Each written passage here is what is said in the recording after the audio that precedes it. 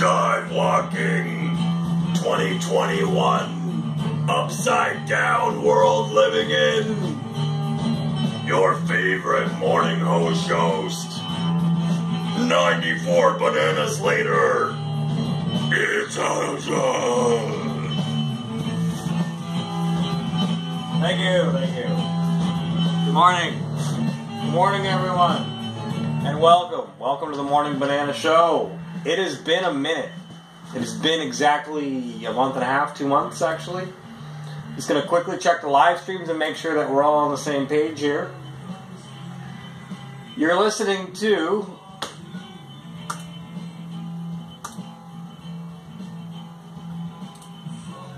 that was Further From This Cage.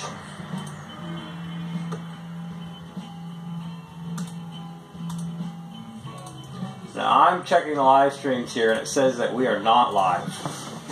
So let me just double check that. It's like I'm live but I'm not live. It's very confusing.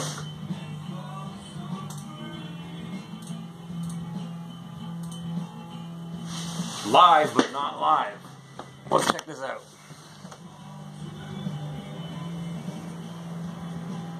Feel live.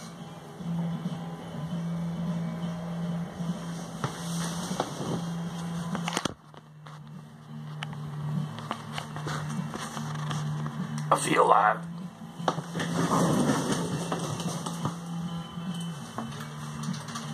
Just gonna quickly check the live stream. It's been too long to not be live.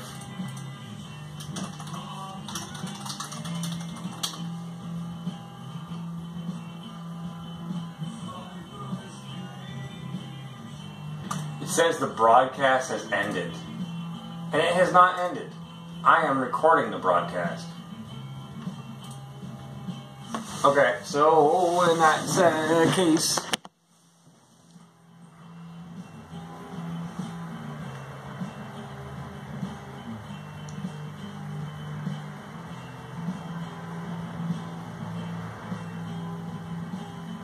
just going to quickly reset the live stream since it's tried to, I don't know what's up with that, but let's just redo it. Pretty simple.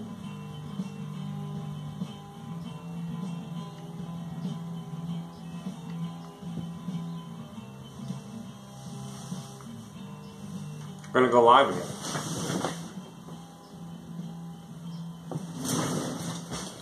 And we're back, everyone. We are back doing the live stream. Thank you for your patience. You know, some technical difficulties after this long are kind of expected. Usually I know how to set up a live stream.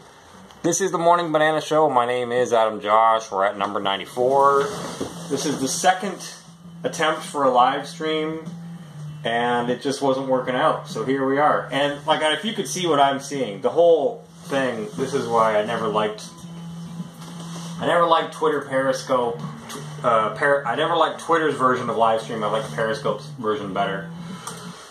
If you want to watch the full intro credits, you'll have to go to YouTube and look for the Adam Josh channel for the Morning Banana Show.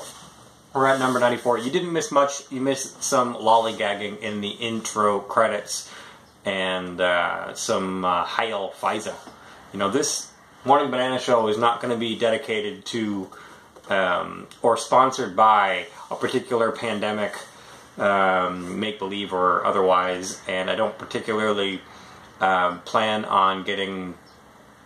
I'm not funded by AstraZeneca or Pfizer, so this next portion of our conversation is not going to be brought to you by Pfizer. Hell, Pfizer.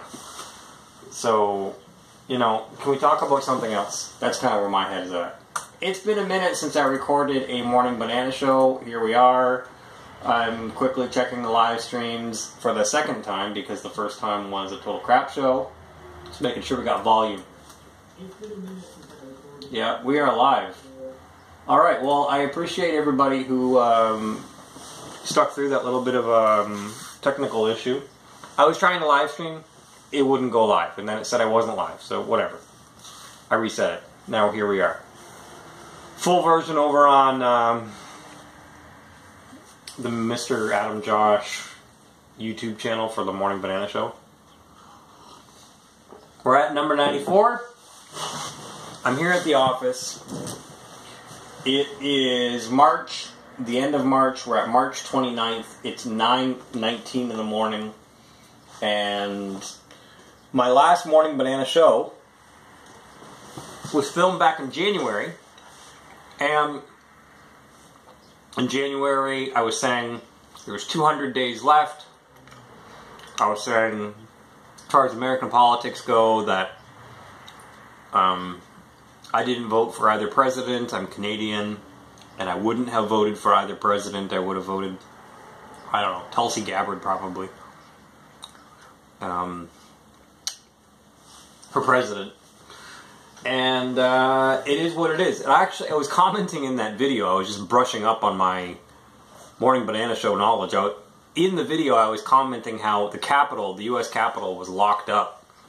And I thought that was odd. Here we are, like 2 months later. It is still locked up. You know, tear down those walls, but not the ones around my house. Walls have to come down, except for the ones that protect me and my family. And you have to give up your AR-15, but, like, by God, my security guards have them. This is double talk, double standard stuff. You don't want to hear about that. And, oh, by the way, that thing that I said, I urge you to repeat this in conversation when it comes up, because have you noticed that we're all walking and talking billboards for pharmaceutical companies lately? Just throw it out there. This portion of our conversation brought to you by Pfizer or AstraZeneca or whatever your favorite brand of vaccine is. Like, Big Pharma has hijacked the average Joe. Big Pharma has hijacked the average Jane and the average Muhammad. And we're having these conversations that are walking, talking commercials for Big Pharma and pharmaceutical companies, if you didn't notice. And I noticed, and it irritates me. Somebody who's had to deal with marketing, somebody who's had to create ads, be in ads. I've been in a commercial. And I'm watching this unfold, and it's just, we are walking, talking billboards and advertising campaigns for Big Pharma. And at least can we point it out? Heil Pfizer. At least can we point it out? It's a little over the top lately. So what else can I tell you? You know, I don't have forever with these Morning Banana Shows. Today a little bit more so than usual maybe, but battery life on camera 2 over there is not going to last forever. There was a Morning Banana Show, I think number 91, where I was saying, probably number 92, where I was saying that we were looking to Texas, looking to America to lead us out of this.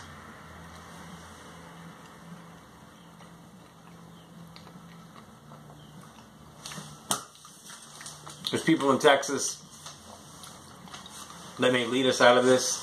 Brave souls. Those people in Texas, I'm going to try to call one. I know people in Texas. We're going to call somebody in Texas and see how Texas is doing. Or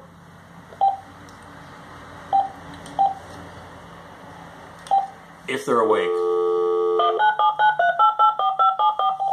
See if Texas is awake.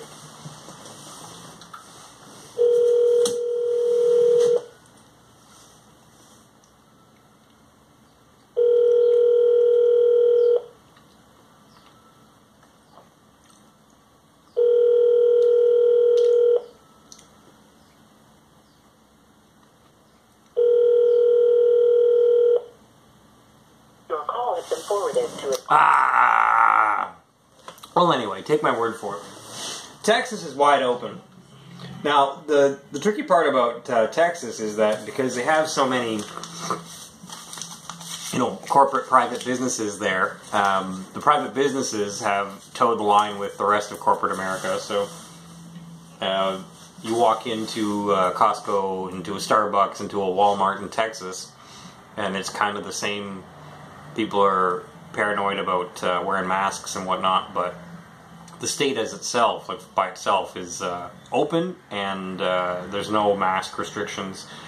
Now, some people I talk to say that that's because Texas is entirely vaccinated. This portion of the conversation brought to you by Pfizer.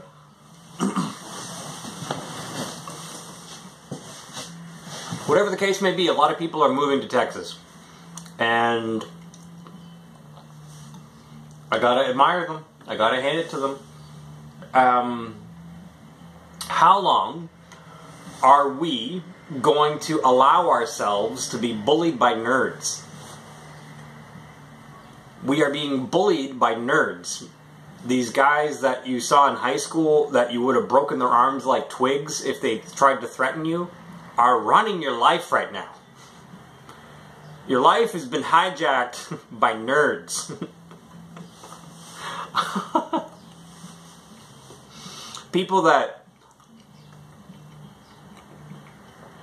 grew up afraid of you, probably afraid of themselves and their own shadows, and now for whatever reason are behind the levers of control.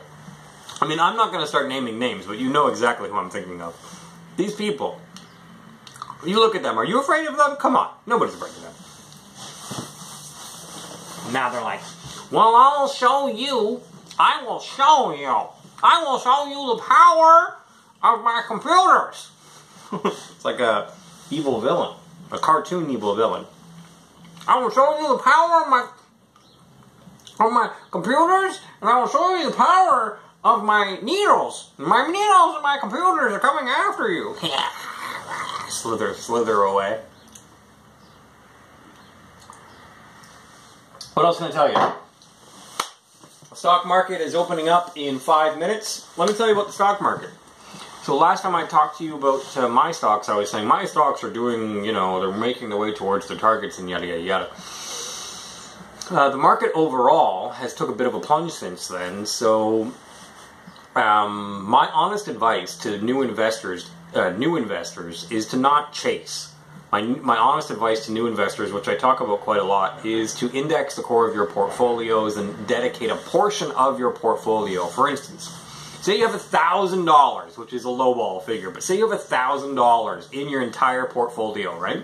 Your portfolio being your investment container, everything in your investment container. So say out of that $1,000, you dedicate 10% or $100, you dedicate that to your aggressive swing trading, your aggressive day trading.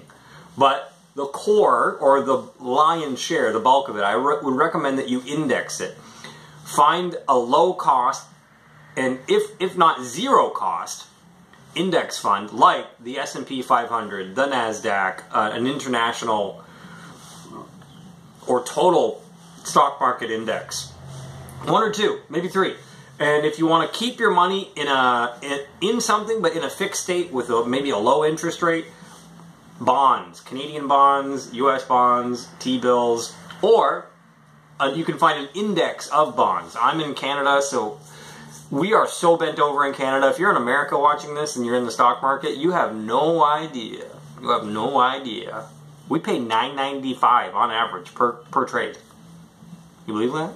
You guys are just like, oh, I just put my money in here, put my money in Tesla, put my money in this, I'm buying this. Like, when I put my money in something, I gotta consider, okay, I have to pay $9.95 just to get it to that stock. And then to get it out of that stock, another $9.95. So, you guys are lucky.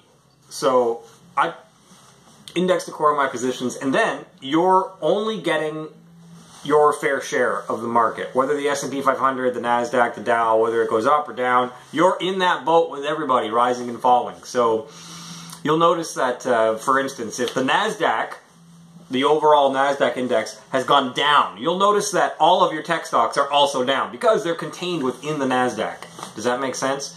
The S&P 500, and this is why they have tickers of the S&P 500 and on the bottom of the screen, because people are like, okay, people understand this, that if the ocean itself is like down, then the boats in the ocean cannot be up. It's very rare. That being said, because it's a worldwide stock market, you can find Chinese low float stocks that for some reason the black box computers that the Asians are running right now, the Chinese people that get in on this, they want to, if they want to get in on pumping and dumping a stock, Sometimes it'll happen after hours, so you have to be on like something like Webull or something that trades after hours. Different platforms trade pre and post market hours. But again, that's chasing. You never know what Chinese stocks are going to get pumped. But I've been noticing a trend the last little while of Chinese stocks, and now it's NFT stock plays.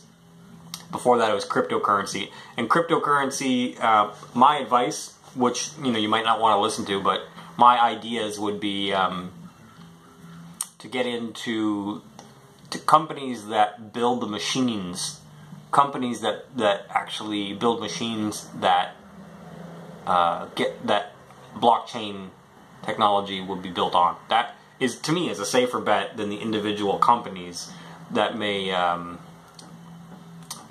Like if you put all your money into Ethereum or all your money into Bitcoin. Well, I've went on a Bitcoin trip and rant before a few times, but like one of the main reasons that people use currency is because it will hold their value. Like a dollar of the US dollar will retain its value, sitting there in paper, a week later, 2 weeks later.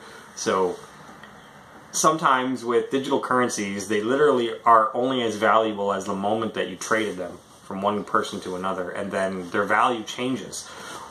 Ideally, it goes up in value, right? That's ideal. But a lot of times, if you've been in Bitcoin for a while, you can attest and say, Adam, yeah, you know what, you're right. For the overall, it's gone up, but there's been times where I've lost my shirt, and this is the problem. Is like you can't say that about any traditional dollars, and that's why people are kind of apprehensive about it.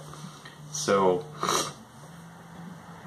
unless we're in a third world country or something, or like shoveling wheelbarrows full of bills to buy a loaf of bread. I mean, that's extreme examples, but on average, I would say the Canadian dollar, it retains its value. So as an item of trading currencies, trading with somebody else, you would want something that retains its value, especially if you're paying off a debt or incurring a debt. You know what I mean? Borrowing money and then, yeah, I need to borrow some money from you. I need $1,000 to buy a car, and then you arrange a loan in Bitcoin. You get $1,000 comparatively speaking to a Bitcoin, which would be a lot less than one Bitcoin. And then imagine that the price of Bitcoin sinks the next day, and you're going to buy a vehicle with that $1,000 based on Bitcoin, and now that $1,000 is worth $100. So you've lost the value of your Bitcoin. That happens to people. I don't even think I'm talking crazy, but so like say that this is $1. I need this to be worth $1. When I hand it to you the day after, it still needs to be worth $1. It needs to retain its value. The problem with NFTs, non-fungible tokens, the problem with digital currency is who knows what the value is. But, this is the future economy, right? Digital economy, whether we like it or not, we're all being dragged kicking and screaming into it. I've said my position in my piece on Bitcoin and that type of technology so many times, but getting into companies that build the machines or getting into blockchain companies is a little bit different.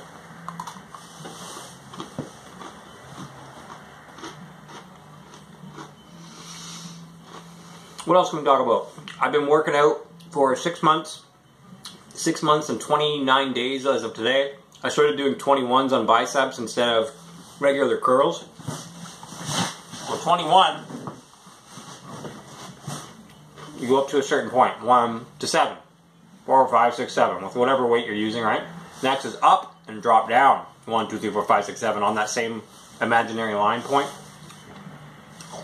The third part of the 21 is you go all the way up 7 times, full range, more workout. So, that being said, still the hardest thing that I'm doing, I find, is the burpees, of all things. The burpees, I do 20 burpees, and to me,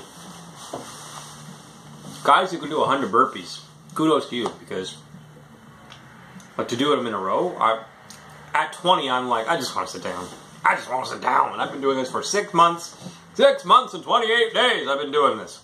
And still, 20 burpees is a killer. Harder than 21s. Harder than sit-ups, harder than push-ups, for sure. But Yeah, so we're here in Niagara. We're in code red, soon to be in code gray, apparently.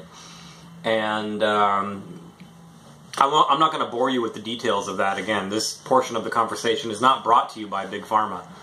So we all know the world that we're living in. If you're in Canada, if you're in the United States right now, and I don't need to endlessly talk about it.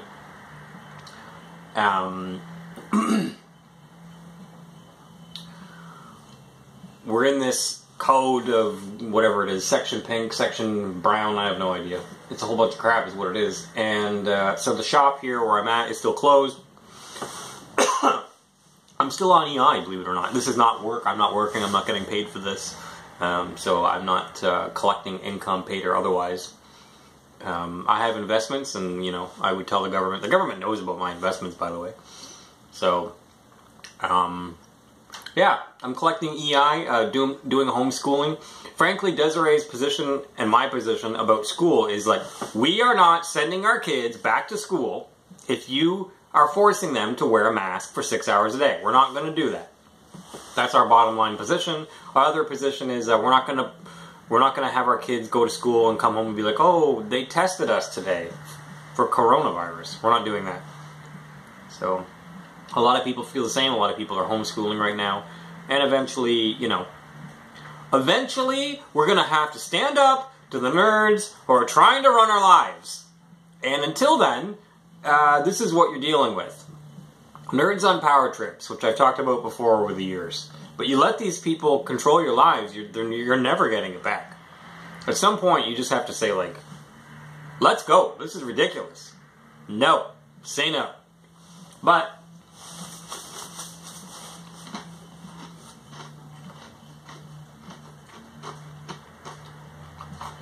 Desiree and I have been talking about moving. But where would you move to? We have three options. First off, that came to our mind. Texas, Costa Rica, Germany. And we're talking about that in an ongoing conversation. So if you're from my city, or if you're from Niagara, and you're watching this, I just want you to know. I'm willing to stay. I'm willing to hold my ground. I'm willing to do whatever to push through it. But when I have kids and you're inconveniencing their whole lives, I'm at the point where I'm ready to break up with my city. I'm thinking about breaking up with my city. A little bit. Entertaining the conversation.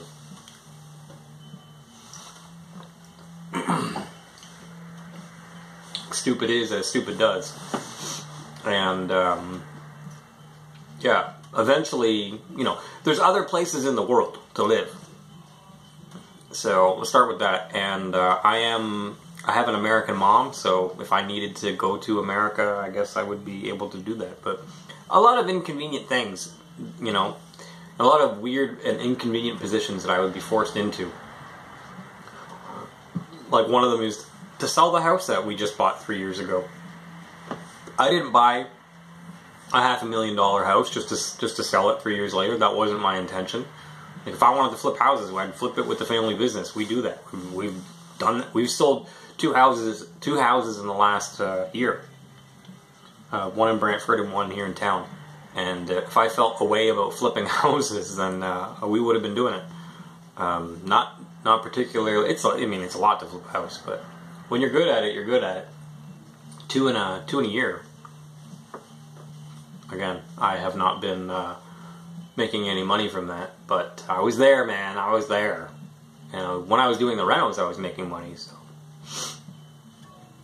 if I was smart, I would go in on when it sells. I want a chunk of that, but you know, people think in terms of I want to get paid. I want to get paid now. Anyway, everybody, that's the Morning Banana Show, number 94. I don't know how long we can go before my thingy cuts off here. My battery dies on one of my cameras. So we're going to listen to, on the way out, Say Goodbye to the Zero from the album Everyone Dies. I recorded this back in 2005. Say Goodbye to the Zero.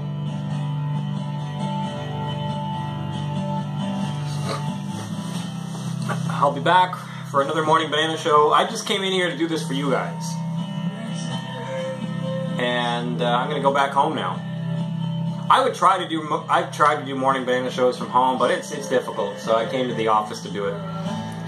Follow me on Twitter at adamjosh.com. My website is adamjosh.com. That is the name my mama named me. And yeah, I'm here, I'm in town, I'm in Niagara, doing the things, and staying at home. Grade 2 teacher, unpaid. Grade 5 teacher, unpaid. Been hanging out with my kids a lot. I like the time hanging out with my kids, don't get me wrong. I like living in a house that I paid paying $500,000 for. I like that, don't get me wrong. But I can't help but fight the feeling that something is not right in the world right now.